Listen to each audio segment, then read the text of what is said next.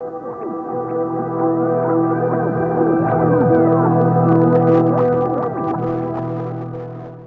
started the year, entire January, and continuing in the book of Nehemiah. And the whole idea, I'm not going to recap everything, but the whole idea is the book of Nehemiah is about building a wall and building God's people. That's what the entire book is about. First half is a man called Nehemiah having a burden from God to restore the walls around the city of Jerusalem. And man, we spoke enough about the importance of that back in those days. That was their safety. That affected their identity and really their pride as a people. For when your walls were broken down, you were disgraced because your enemies had easy access to you. And so Nehemiah is a book about rebuilding. And we said we're paralleling it to our lives where we are, whatever God is calling us to, we want to build God's plan and His call in our lives for 2024. We're building what God wants. And so Nehemiah, he was not a priest or anything. He was actually a political leader. He was from another nation serving a foreign king. And he was called, he had the burden for his homeland. And so what he did was he petitioned the king to give him permission to go ahead and restore the walls. And so he got favor. He got a miracle of provision from that foreign king. And he goes into Jerusalem, not as a king, not as a leader really, but more as a politician really, someone of some level of influence coming from the king's palace. But what is beautiful is God used him where he was at. And God gave the people that were in Jerusalem a heart to receive him as well. And so we've been through the past several weeks of his arrival in Jerusalem, the favor of the people to follow and to be committed to the vision that God had placed on them, on Nehemiah, to follow him, to be united. We see that from the first time Nehemiah enters, that they're enemies to God's plan. I don't know about you, but how many of you, soon as you feel like you're doing what God wants, it always seems like everything goes wrong.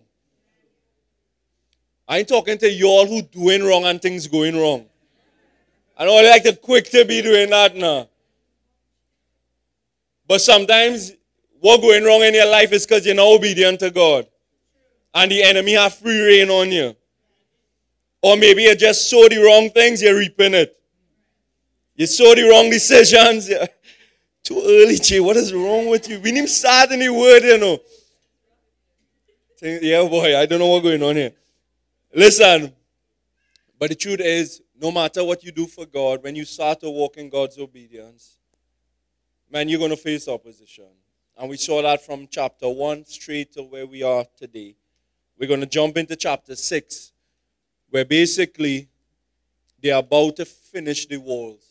So they've had opposition from the moment they stepped in. All throughout we saw it. We saw opposition from outside, and we saw opposition even with God's people. And so where we are starting off today, we're going to cover chapter 6. Nehemiah chapter 6. You can follow along in your worship guide. Verses 1 to 4. Now when it was reported to Sanballat, Tobiah, Geshem the Arab, and to the rest of our enemies that I had rebuilt the wall, and that no breach was left in it, although at the time I had not installed the doors in the gates, Sanballat and Geshem sent a message to me saying, "Come, let's meet together at Sepharim in the plain of Ono." But they plotted to harm me. Verse 3, so I sent messengers to them saying, I am doing a great work and I am unable to come down. Why should the work stop while I leave it and come down to you? Then they sent messages to me 4 times worded in this way, and I answered them with the same wording. Look to the person next to you, tell them don't come down. Come on, tell them like you have some conviction. Don't come down. All right, don't buff them though, man. Come on. Just because you know they're coming down. Don't right. Truth and grace, y'all. Here's the first thing I want you to recognize, and if you join us for the first time or the first time in a while, the context of this is all those people, Sanballat, Tobiah, and Geshem. You got to understand who these men are. They're powerful men. In chapter 4 or 5, I believe, we actually read about them talking about the walls, mocking Nehemiah in front of their brothers, as well as the Bible actually says, in front of the wealthy people of Samaria. In other words, they had influence that they could gather the powerful people. So some of them were political leaders, influential governors.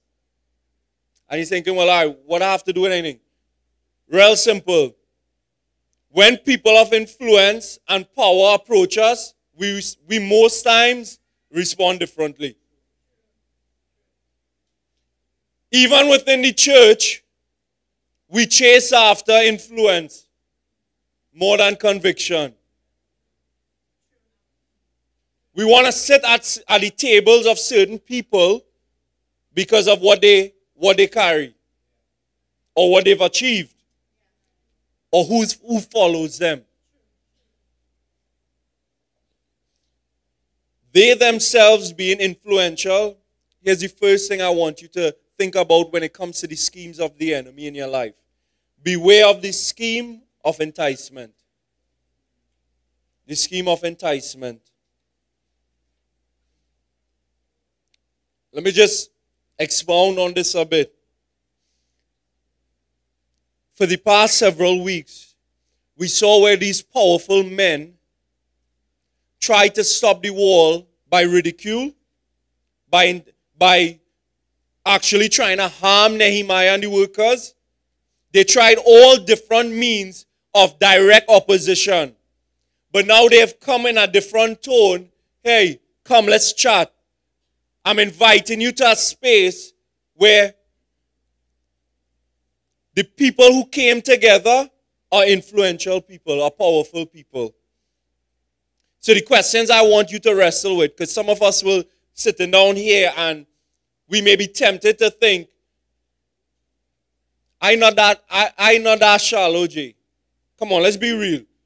None of us want to believe that we will be so simple that we would run after people like I just described. So, I want you can take note of this, but I want you to wrestle with this week. When it comes to enticement, who appeals to you? I want you to do some reflection. Who appeals to you? Is it the powerful? Is it the rich? Is it the people who have a lot of material success? And how you know this? Who, when they give you recognition, you feel validated? Because more than likely, those are the type of people that can entice us. So, who appeals to you? Some of you had the flip side to that. You're not running after the powerful people because you have your own ego. So the people that appeal to you are the people that depend on you. So you're always chasing circles and communities where people like to look up to you. Who appeals to you? And if that hits in you somehow, then we got to check. As disciples and followers of Jesus Christ, it should be the godly that appeal to us. It should be the humble that appeal to us. It should be those who walk in holiness and righteousness. But we got our eyes fixed and impressed on people in the standards of the world rather than the standards of Scripture. I like my baby. They gave me some feedback there. Let me just say this though. A lot of people feel how kids make noise, expect them to make noise. They're welcome in this space. Just letting you all know straight out. I said that for my brother, because he watch me there when the baby make noise now. I just have to. Because you see, most always be stay quiet when I preaching so good. I stake all that. But don't miss it. Are we really, honestly, intrigued and impressed with the fruit of the Spirit? People who are good at long suffering. People who are truly kind. Most times we aren't. Most times we put those people in the four walls of the church and then we live everything else outside. Who appeals to you? The second question I want you to wrestle with when it comes to enticement, where appeals to you? So this one, where? And I was struggling between, I'm struggling. I was going to say, well, we should say what appeals to you, but I think where is more relevant in our culture. And let me explain why. Where doesn't simply mean a physical location, but I do mean physical location as well, and I'll explain that just now. But it means where. Where on the social status appeals to you? Where you keep driving yourself, overworking yourself to reach. Where on the social status appeals to you? Well, Jay, I humble. You're humble, but your actions speak differently. Because you're chasing everything that you want to run after to make you feel like you are somebody. You'll be posting some real foolishness out here, I feel like always make me want to fast from social media sometimes, 365, Gil, not 21. Because it has so much of human so-called wisdom when it's really just lust for the things in this world.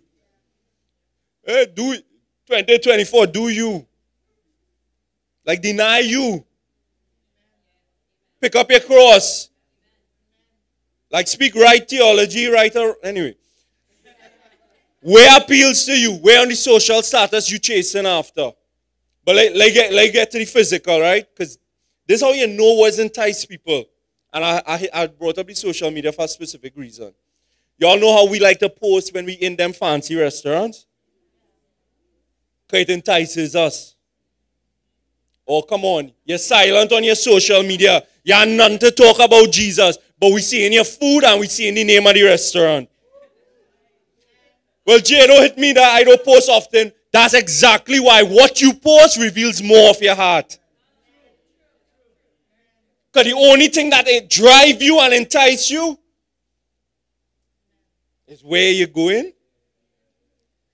Let me talk for the people who are not in the room then, right? So, hey, your unsafe friends you have on social media, what they doing? Not posting what fete they on? Because a fete is a rank. What appeals to you? Because certain fete, not all fetes are equal.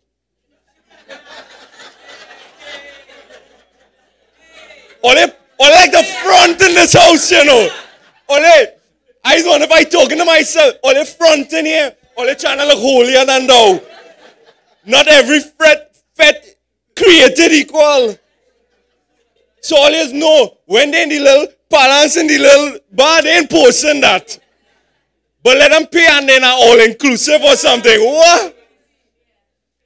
And some of you all was there too. But we no perfect people. You're welcome here. You're welcome here.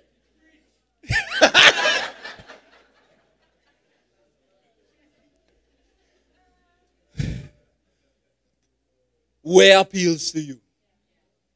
See that? We want to have these conversations.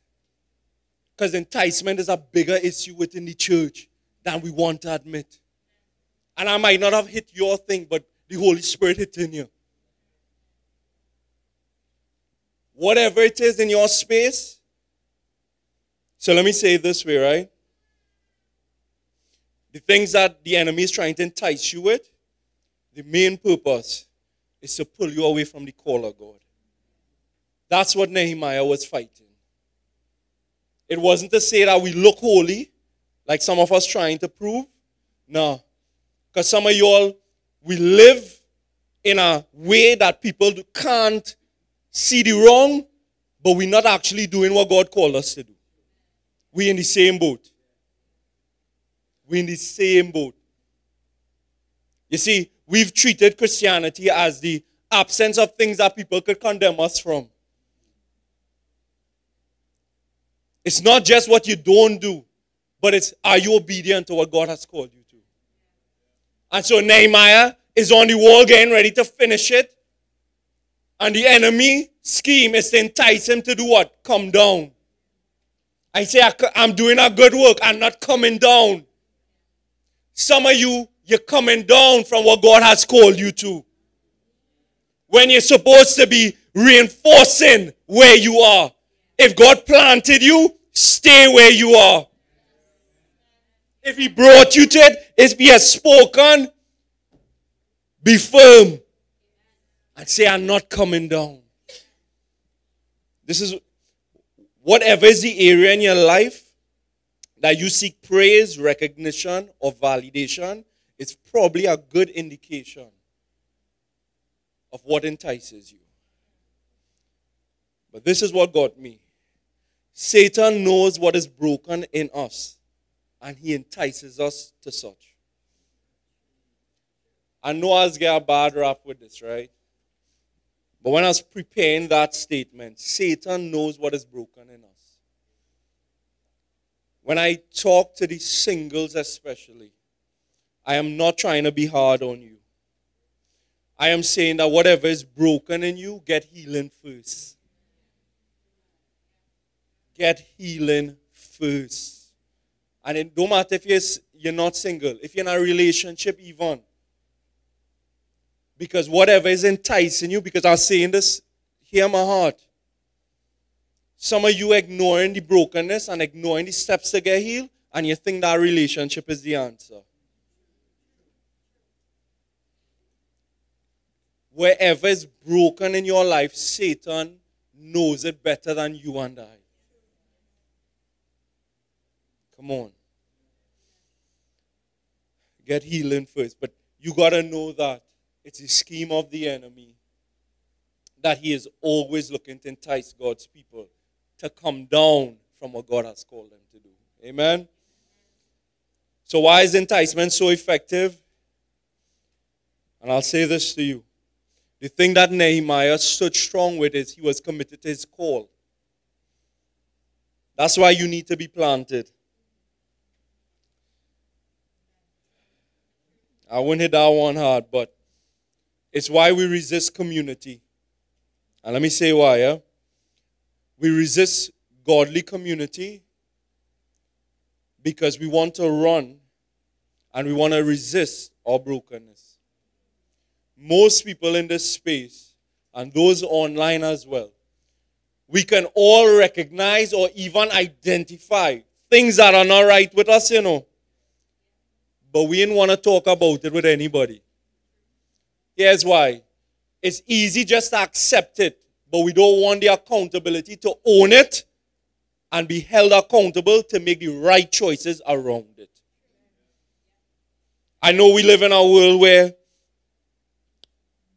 so we don't want it because, and I'll say it to you this way, the presence of God and within the presence of God's people is where we are truly revealed.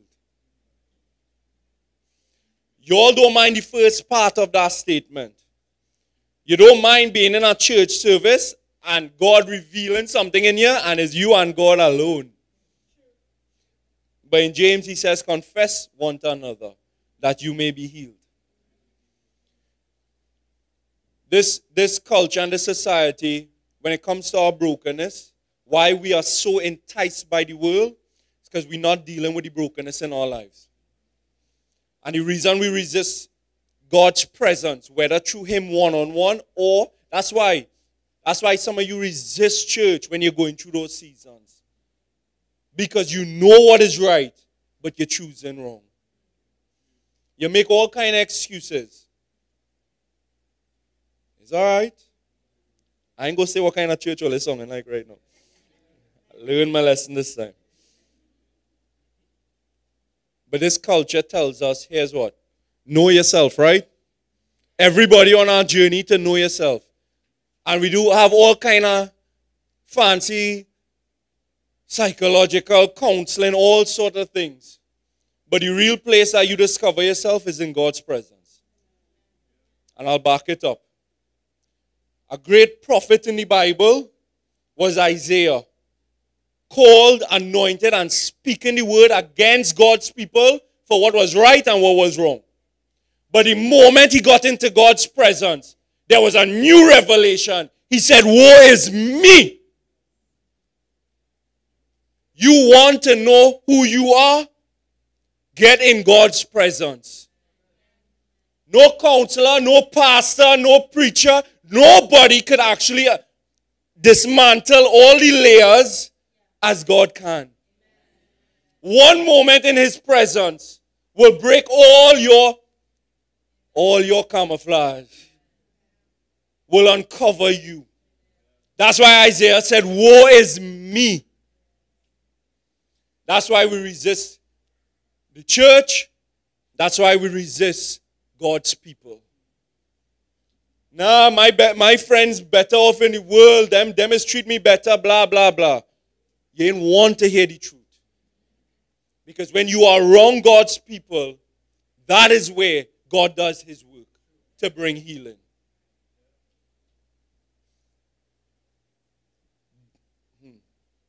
That accountability is built in deep, authentic relationships in the church. And you know this word accountability, we keep talking about it like it's something to add on. But the truth is, when you are in deep relationship with the persons that is closest to you, you automatically give that. So let me say it this way. If you don't have it in your church community, it's because you haven't built authentic relationships yet. Stop fronting. Stop pretending.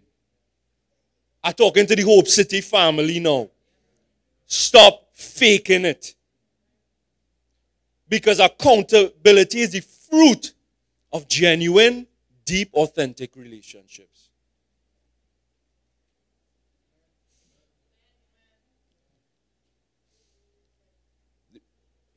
We don't want the right for people to hold us accountable.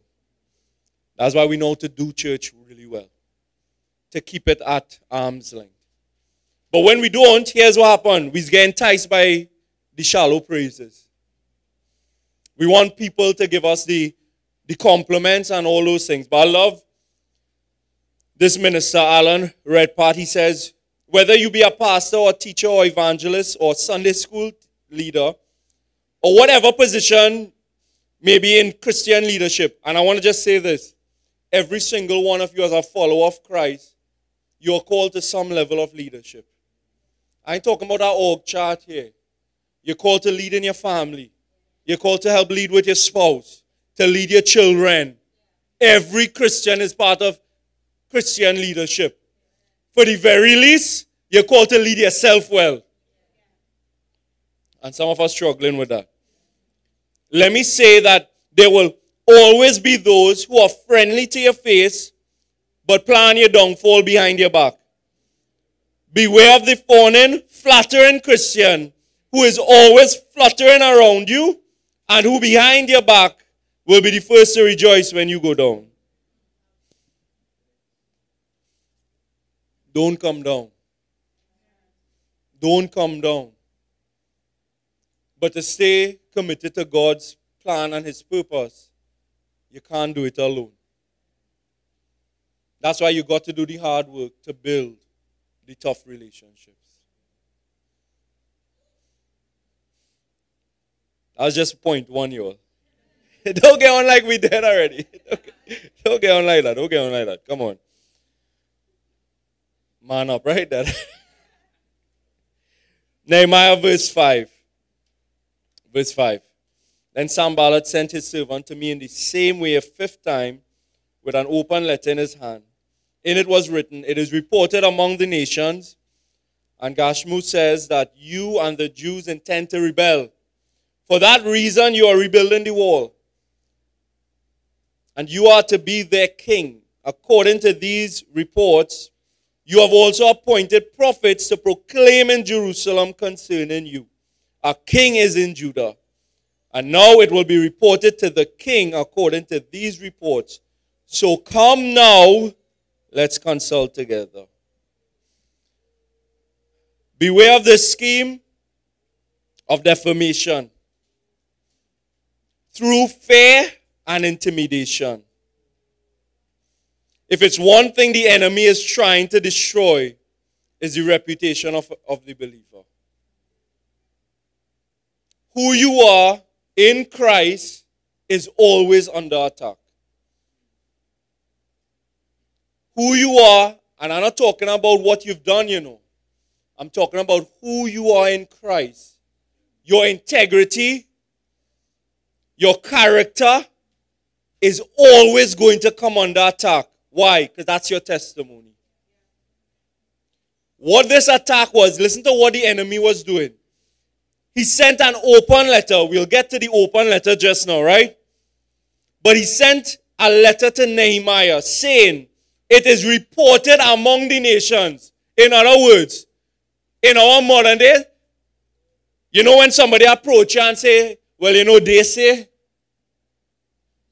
you know, they're saying this about you. Or they, who is they? Your one gossiping friend. But you always have support. As a pastor, I've learned long time now. I don't listen to critique unless you want to identify who it is. Matthew 18 tells me how we deal with Christian conflict. It is not anonymous. And you could front with the gossiping on down low. Well, you know, pastor, they feel this way. Who's they? Well, you know, they ain't trusted me. I say, well, okay, have a good day. I real simple with it. I know you all mightn't like that. Woo, that's okay. But I understand that gossip is a cancer that will destroy the best of churches. And I ain't about to deal with that. This is our standard. We read and we do discipline according to scripture. And it says if you have ought against your brother, go to him. Don't go to your brother, sister, brother or something. Go to them. And if you can't do that, go with the witness of another brother. And then you go with the elders. And then if you can't do it, you go, then it goes to the congregation. Yo, the word is timeless, eh? Dying for that, just that time. That's how we should deal with it. That's why things like this strategy of destroying someone's character and their reputation is so effective even within the church. Because we want to speak about someone, but we don't have the respect to say it to them. Now apply that to any area and any relationship in your life. We have to make sure we aren't the tool of the enemy. That's all right. Character, the reputation. But here's why I'm saying it's tied to gossip. Sanballat sent his servant the fifth time they're trying to get Nehemiah to come to them. Now they stopped doing the normal appeal. So they basically said, here's what. This is the report they're saying about you. That you building back the wall to rebel against the king. The very king that you were serving that gave you permission. Come on. They basically go and say the king going and come against you. And waiting going to happen if you are king leading and ruling our territory and somebody trying to promote themselves as another king. You're going to wipe them out. So what they're trying to do now, fear and intimidation. They're trying to instill fear to him to make him come to us. Here's why the open letter. In those days, most of you probably know this, but when something was an official decree, it will always be stamped and sealed. Any politician, any king, any leader, whatever they're saying, they They would validate it by putting their stamp and their seal on it. So that that letter could not be opened until it reached the person it was supposed to deliver to. But an open letter meant that every hand it passed through read it. So by the time it reaches Nehemiah, guess what? Everybody already talking. Why? Because it's the pressure for him to make a decision, feeling that the world against him. Come on. Some of us doing that. Some of us doing that in the church. We don't like what a brother did or a sister did. And we're telling everybody else instead of going to them. Come on. But the enemy is doing that to your life. But here's the thing that is common in the two attacks. It's sin, still fear. The open letter was their ancient way of gossiping. Come on. That's why he did it that way. Spurgeon says this. I didn't put it in your note. He says, a lie will go around the world while truth is pulling its boots on.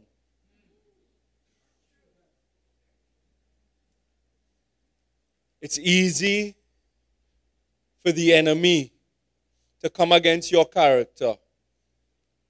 Easier, much easier and much quicker to gain support with many people. Because our human nature is we like bad news about other people. Don't front with that. If it's our bad news now, we want prayer. If it's somebody else's bad news, we want that. Hey, bars, boy, bars. That wasn't in my notes there, y'all.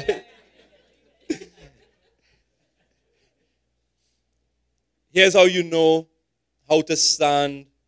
And I gotta say this really direct. 1 Peter 3:16 says, having a good conscience, that when they defame you as evil doers, because Jesus said, if they hated me, they'll hate you. Those who revile your good conduct in Christ may be ashamed. You know something, the church really will be self-deceived a lot of times. Sometimes what people saying about us is because our character is really bad. Or because of something we did wrong. How you know when is the difference? When they are coming against the good conduct in Christ. What they came against in Nehemiah was the very thing God had called him to. Not the thing that you chasing after and asking God to bless. No, we ain't fighting you down, we correcting you. Don't take that point and think because somebody is actually calling out the part in your life that does not align to God, that they're trying to attack you. Align where your life is. Are you walking after the call? Are you planted? Are you still on the wall for what God called you to do? Church attendance is not planted.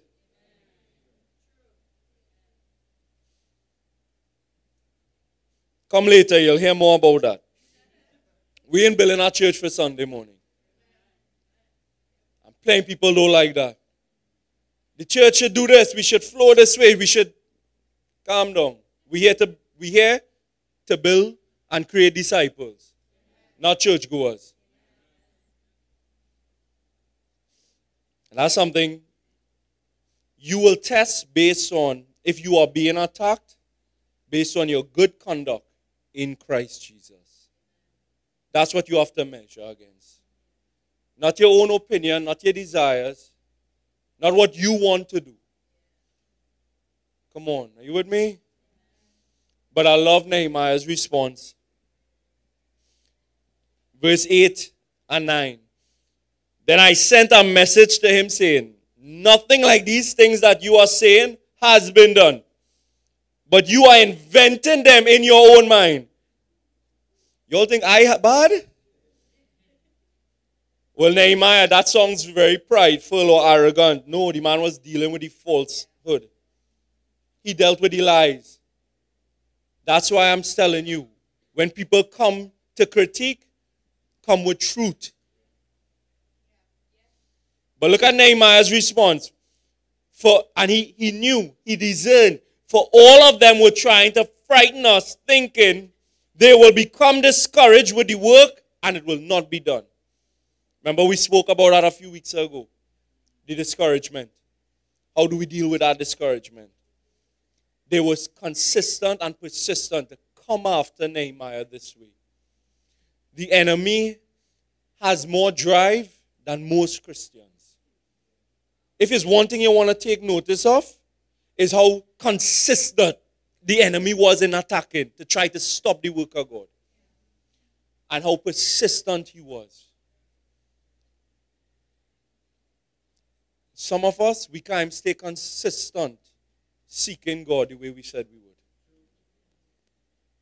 And the moment things don't go right, any kind of deviation from the norm, you drop the things of God. No perseverance. No perseverance. You could learn from the enemy here. From the early chapters, they've been trying to discourage them. Listen to it now. The walls finish, and they're still trying to discourage them. What if the church had that level of commitment for the things of God? Let me just put that in. Here's what Nehemiah proved and showed us in his response. No fear of man or their opinions.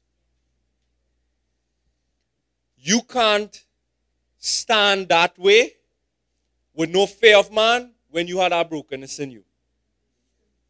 When you're looking for that acceptance and that validation from someone, you will always be ensnared by their opinions. That's why fear of man, Proverbs said, is a snare to you.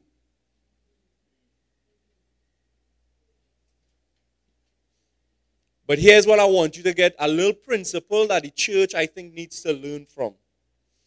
Write this down if you're taking notes. Diligence over deliverance. Diligence over deliverance. And let me just explain that to you. Stop praying for God to deliver you. Because if you are where God wants you to be, then pray to be strengthened. The diligence of Nehemiah was not that he went to God for the help first. Was he addressed the lies of his enemies. The church has a poor and honestly, almost like a lazy mindset that we need God to do everything for us. If God called you in it and the enemy is coming against you, it means he's called you to stand firm. Nehemiah didn't go to God first, to pray. He responded to the lies first. And then he asked God, strengthen us in this. Strengthen my hands. Look at the end of that verse, in verse 9. But now God, strengthen my hands. The prayer was the shortest part of his response. Faith without works. How are you saying? Well, Christ stayed silent. Let me get a news flash. You and I ain't Jesus. And let me take it further. The New Testament call is for you to be salt and light. And a city on a hill cannot be hidden. Ooh. This kind of false humility is a disguise for submitting to the enemy. So if God called, and you saw what I said, stop praying for God to deliver you if you are where God wants you to be. Pray to do what? Be strengthened. The whole point is what? I'm not coming down. Even though, look, one attack, second attack, I am not coming down. But the second one did shake him. Because he went to God to say what? Strengthen my hands. Strengthen me. But not after he responded to their lies. Don't come down. I found Charles Spurgeon said this, and I feel like this could bring freedom for some of us. If any man thinks ill of you, do not be angry with him, for you are worse than he thinks you to be.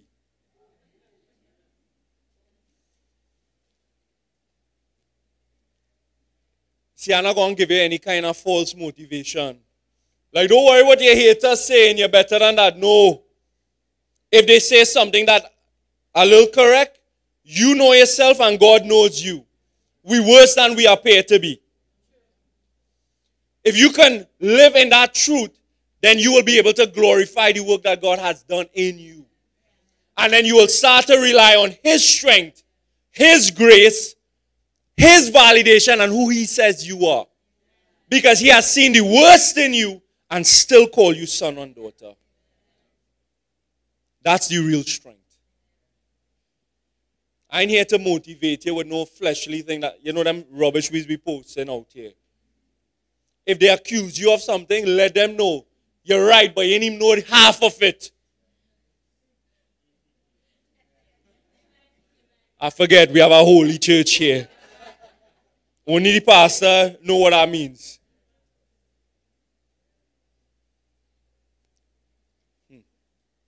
If you already understood that. When they come to destroy your character, because here's why. The person that's close to God, we ain't trying to produce something fake. That's why we say it every single week. No perfect people. Because we want you to be reminded, we're reminding ourselves, it's only by God's grace. So you're right, you'll see some things that are wrong. You'll see some things that we don't always get right. But also, don't be so quick to watch your neighbor that you forget yourself.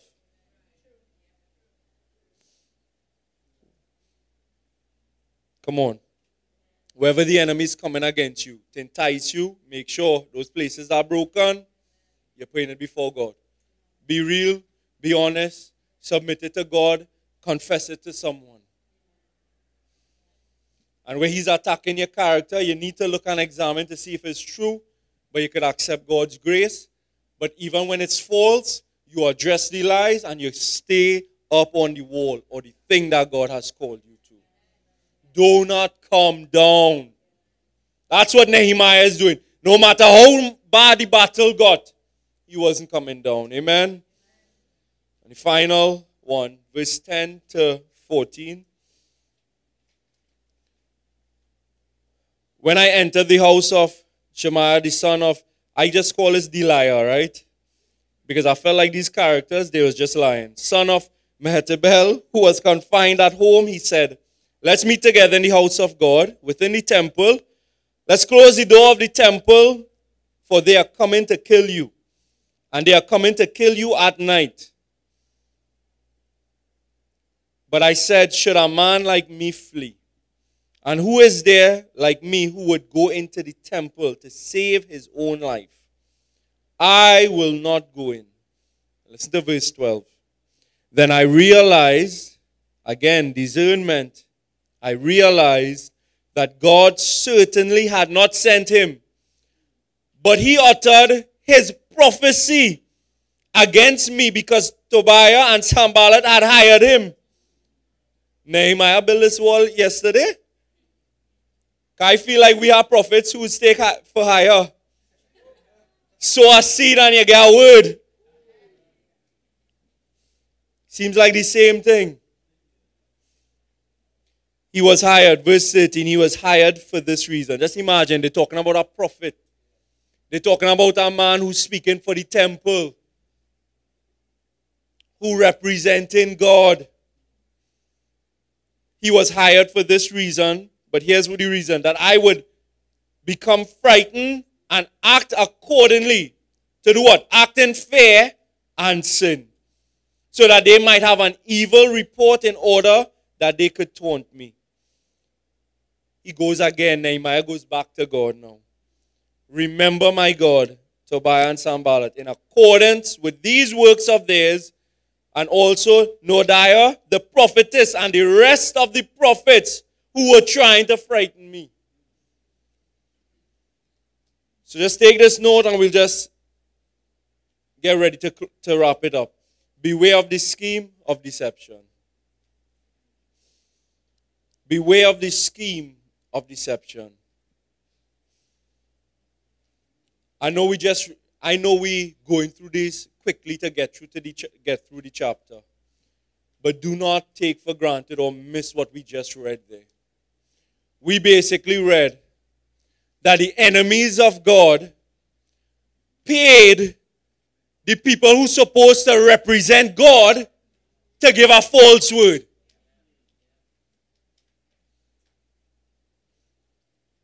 Not everyone that comes in the name of God is from him.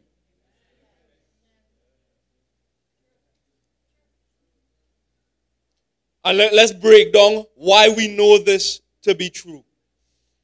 Nehemiah said, hey, they wanted to frighten me and act in that fear to sin. Why? The advice, the quote-unquote prophet, his prophecy to Nehemiah is, hey, they're coming to kill you. Run to the house of God and get saved. But Nehemiah knew better. Nehemiah knew that only the priests were allowed into the holy place. Come on, don't miss that. Which meant Nehemiah knew the laws of God. He knew the laws of God. He could tell the difference between a person who had the position of being appointed by God to what God actually said. Okay, let me say this. God will never contradict his word.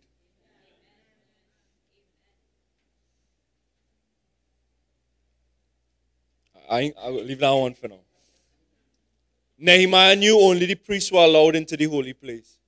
So that was one way he knew it was a deception. But he also knew if he fled now, what message that would send to the people. Ultimately, what they were asking him to do was to leave what God had called him to do. And what they used again, they didn't say they're coming against the whole set of people, because the wall was finished. Imagine they reached the end of this project, and they're still coming against. What they tried to do? They tried to threaten the leader to make him compromise, to make him sin. He knew if he fled, he would lose the respect. He would lose the authentic call of God on his life to disobey God in front of the people. So a couple things with deception. You've got to always question the source. So the wrong source, even though it's looking like a person of God. Some of you listen to too many voices. Listen and chasing after too many preachers. If God plant you, you all have more word and more anointing from somebody else you can't even connect with. Who can't even hold you accountable. But my Bible tells me that from the words of the gospel, that many false teachers have gone out into the world. Every book in the New Testament, except for one, hear this, sir, warns about false teachers. And yet the church culture is, we go into every single person to hear. But you ain't faithful to where you're planted. Cultural Christianity. Cultural. You don't even know these preachers like, but you're taking their word. All right, Jay, hit them. Let me go. Wrong sources. Because we could celebrate anybody we far from. Because we can't test it, and they can't test us. It's all right. That is all right. Or you could watch, you could get vexed, wherever. The people who stood there was false teachers. They took a bribe. They compromised for money. And plenty out there, that's exactly what they're doing. They're preaching a cotton candy gospel to get more followers, influence, and you helping them. That's all right. I tell all you, we're not here for the numbers. The numbers we celebrate is the salvations. Fire for anything else. We'll stay faithful to the word and the word only. I don't care about your opinion and how you want to negotiate, well, in this culture. No, the word remains the same. Every line on line, precept by precept. Don't come with your cultural Christianity. That's why you can't stand up against the enemy. That's why the enemy running ravaging your life. And you want to blame everything else. But you don't want to look in the mirror. Because you're listening to every source out there. And you want honor where God has you. Oh, he lead you here, but you're halfway in and halfway out. My Bible tells me and warns me. I told our team this morning. I said, just imagine, everybody want to talk about the end times. Who's the end? All this kind of thing. And all the signs that Christ spoke about. Every one of these signs he mentioned once. Wars, rumors of wars, earthquakes, natural disasters. And we go on you hear every end time ministry talking about all these signs like that. But the one thing Christ mentioned twice is false teachers. And we didn't want to address that in the church. But not here. Not here. We'll stand on the word and we'll deal with it as it comes. And I don't care how good they are. I don't care what their reputation. I don't care how much followers they have. If they're preaching false, we call them as they are. Wolf in sheep clothing. Some of you, you're deceived because you have so many sources and you're not faithful to where God has you. End that text. Second thing, you're getting wrong advice or counsel. They're preaching and teaching a word that goes against the scripture. You all like to go with this feeling, the Holy Spirit, the Holy Spirit. The Holy Spirit never leads against the word of God.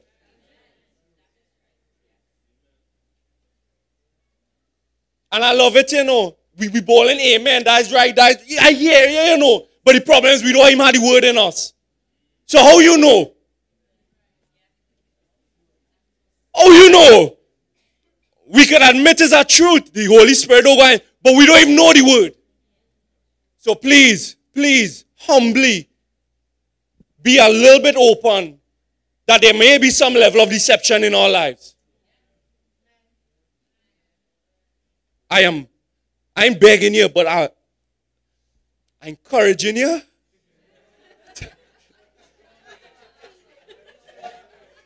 What's wrong with all you? I trying to be nice here. I find all this real give me a hard time. Eh? I am seriously trying to appeal to you all. Because a lot of you all sit down. I know you may not see the side of the ministry, or you might not understand it, but we're very spiritual in what we do here. And some of you can see and feel and you can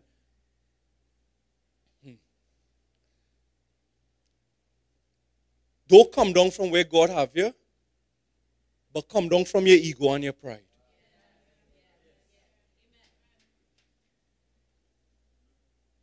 Because the word coming forth, and some of you want to pretend like you have it all together. But some of you are really deceived. That's why we don't want the community. We don't want the right voices in us and around us. Because it will confront the things that we want to hold on to and embrace as God's word and his work, and it have nothing to do with God. But it feeds your flesh. The last part of the deception was the wrong timing. At any point, going to the temple, not to the holy place, but just going to the temple is good advice. It's good to be in God's house. But it was the wrong timing because they would disobey what God had said to Nehemiah. Wrong source, the wrong advice or counsel that contradicts the word, but also the timing is a good way to measure if what someone is saying is from God or from Satan. You have to understand, the scheme of deception came from credible sources. People who represented God. Some of you are still living with lies that have been sowed into your life. Strongholds in your life.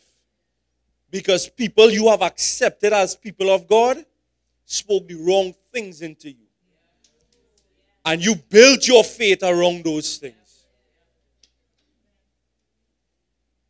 Let me tell you something. This journey, not just with Hope City, even before Hope City, there were lots of things I had to unlearn. Listen, God in His mercy and His grace preserved us to a point in those spaces. There are lots of people I used to follow. And they weren't always off, But when I look at the ministries of how they've gone, I see the commonality of it. And I had to make changes in my life. I had to correct doctrine in my life. I still doing that. We never stop learning. But I wonder if you can accept and receive the word from God. Nehemiah was not just discerning. There was a great deal of courage that came from his call. And here's why. He had the fear of God. Nehemiah did what was right before God, not what was right for his own cares and concerns, because he knew he would have to answer to God. Too many cultural Christians in our modern day culture will take their preference rather than conviction. Y'all will give up what God has called you to if it's not convenient enough. See, that's where the courage comes in from Nehemiah. Because what was under threat was his life. And he said, listen, God didn't change telling me to build, So even if it cost me my life, and what's the amazing thing? We're not even faced with that. And yet we compromise for much less. For what you like. What you prefer. That's all right, I'll still preach it. And you know why? The enticement's still in the world. The enemy don't even have to threaten us with our lives. Because our heart's still so much in the world. That we'll put, it's one thing to say we put in the bad things. It's easy for us to look down on people and say, well, look at them. We're them Christians. Look at some of them. They're in feds now. Don't be fast to say that. That is their brokenness. Go and reach them. Love them. Just because your brokenness not on display, move that from here. We are not that church. Not everyone walking the same way. But the problem is, your brokenness is after good things. So you put your career before God's call. You put your family before it. See? Yeah, but no, yeah. Hit the idols. The church is filled with idol worship. And we don't want to confront that. See, the enemy don't have to threaten us with life yet. Because he already have us locked. That spouse, that relationship. Don't have you locked. You can't follow God this way.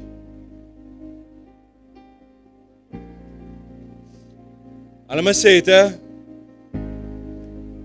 yeah, no perfect people, yes. But we don't want no deceived people.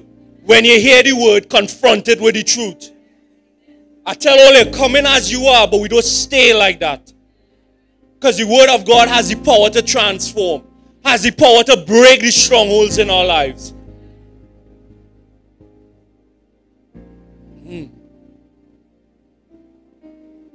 That's why the things of God's work, His church, His people, is be the first things we cut.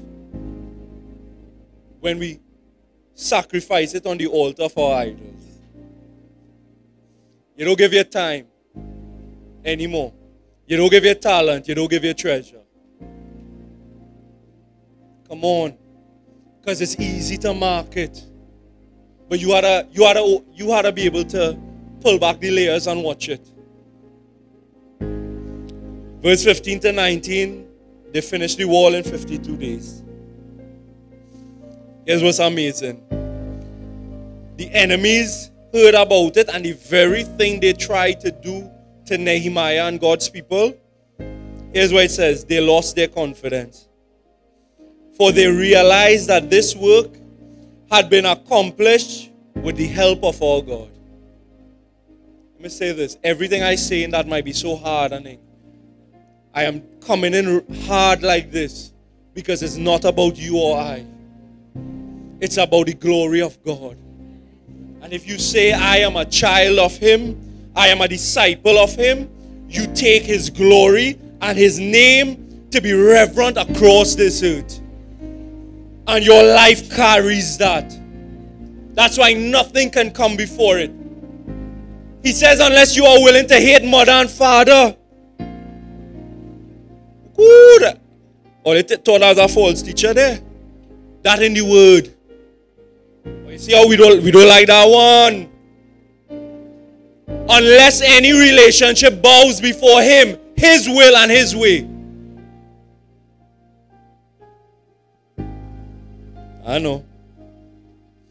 See, y'all think this is just me just trying to say, well, they're quiet here. We make jokes. Make joke about serious things if you didn't realize. So that hopefully it will disarm your heart in some way.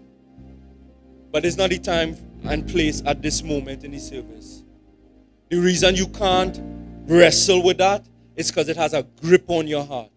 And it is the Spirit of God, and all you have to do is to release it into Him. But some of you don't even want to do that.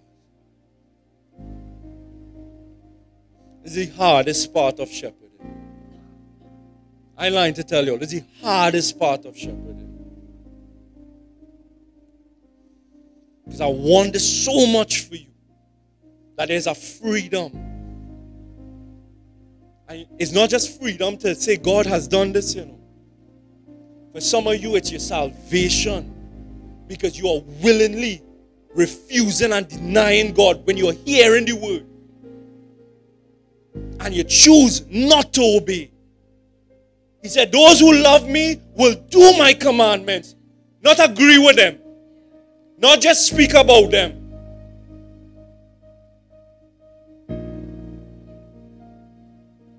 Man, not one should be lost, man. Not in this house. But it's your choice. It's your choice. And God is speaking. We revealed the schemes of the enemy. But for a lot of you today, what it has revealed is how you are already ensnared by the enemy. Through deception, through enticement. Some of you even helping the enemy to pull down your brothers and sisters' reputation. You need to ask for forgiveness. You need to repent.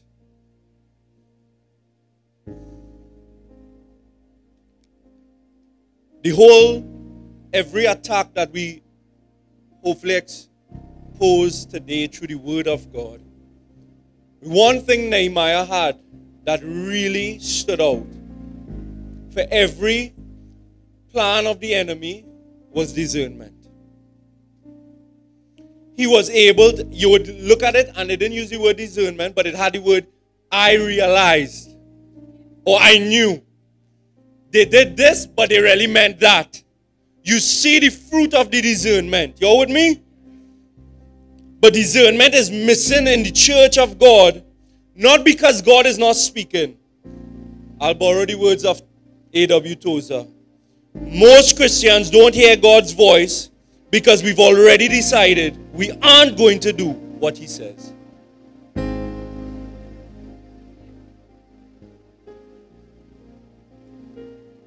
The problem with discernment is not that God has stopped speaking or doesn't speak. His Holy Spirit is there.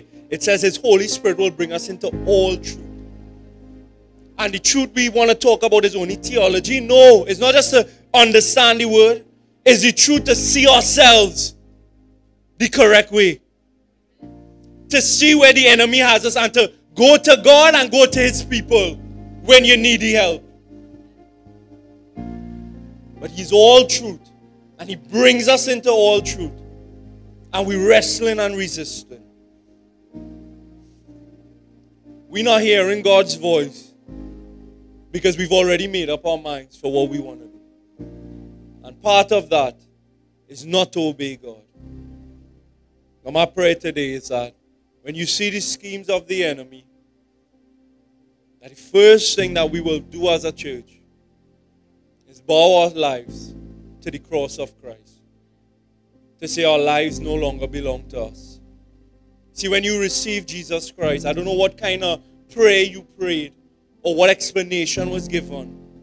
But when you said you would follow Jesus and make him your Lord and Savior, it meant your life came under his. Not just for righteousness or holiness, but it came under submission. It came to be, you became a servant of the King of all kings. You can't be talking about grace and you're not respecting his lordship. So the application is just 3 ways to hopefully help with discernment. Number 1, know God's word. Know God's word. All you get these social media arrests this week now. I go feel like I waste my time preaching this morning. Don't be posting them. Lizzie wanted me to call names today. I ain't doing that. I ain't falling for that trap. Know God's word. Spend time. When you see something and it sounds good, see what the word says first, huh? When they post a scripture and expound on it, and it out of context, come now. Just because it's a scripture don't mean what they interpret from it is the correct thing. Second thing, discernment comes through spiritual maturity. Spiritual maturity comes from prayer, fasting, giving, serving, and being part of a community. See, I couldn't touch just one part. For us to be mature in the faith, we have to do the things that the word actually tells us to do. Be planted. Submit. Confess to one another. Give generously of your time, your treasure. Give of yourself. Give that your time becomes God's first. And he don't get slot into the week when it's convenient or when you have extra. I know that ain't popular, but it's still the call of discipleship. Everything I have belongs to God. And I ain't saying that as a statement. I'm trying to say that for all of us.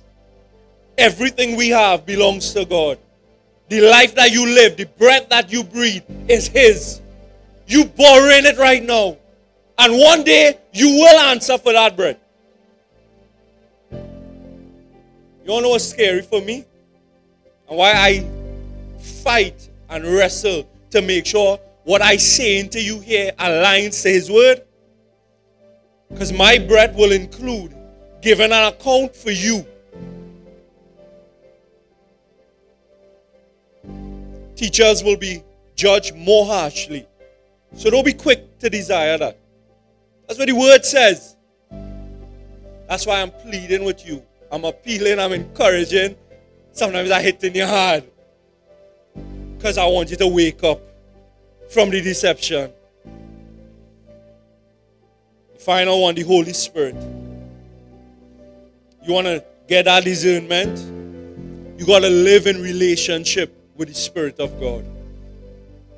And you know why I put that one third? Because they have plenty false spirits out there. That if you don't know the word, if you're not in community, you're not under submission of healthy leadership, you're not giving of yourself, your time, your treasure, your talents, more than likely, the voice you're listening to is either a false spirit or your own. You following a Jesus to your liking, to your design, to your acceptance. That's why I put the word first. That's why I put pursue spiritual maturity second. Because it's all those things. Spending time in prayer, fasting. 21 days we do it together. You should be fasting once a week. Some way, some forms. I'm not telling you how. But prayer and fasting is a daily devotion to God. Just like His word. This is what we desire for this church. And all those things, don't come down. Whatever God has called you to, wherever He's called you to, don't come down. Some of you need to return, that's fine, but don't come down. Do not leave the things that God has called you to. That's all right. You might slip, you might fall. This might be a message to get you right, to get you thinking right. Don't worry about how He does it. But right now the call is to just be obedient. To say, God, I see where the enemy has made a mock in my life. I've seen where I've made wrong choices. Father, forgive me. But I'm running back to you today. Amen? Here's the thing that I saw. A lot of times when they tell us in preaching and expositing the word, especially the Old Testament, they always try to compare it to Christ. And the place that Nehemiah strikes me a lot throughout his responses, throughout all these chapters, is, I will not come down. When Jesus was on the cross, they came and they ridiculed Him. They mocked Him and they physically crucified Him. But what did they say? If you are the Son of God, come down. Save yourself. You saved others, then save yourself. Christ's only response, Father, forgive them, for they know not what they do. He didn't come down.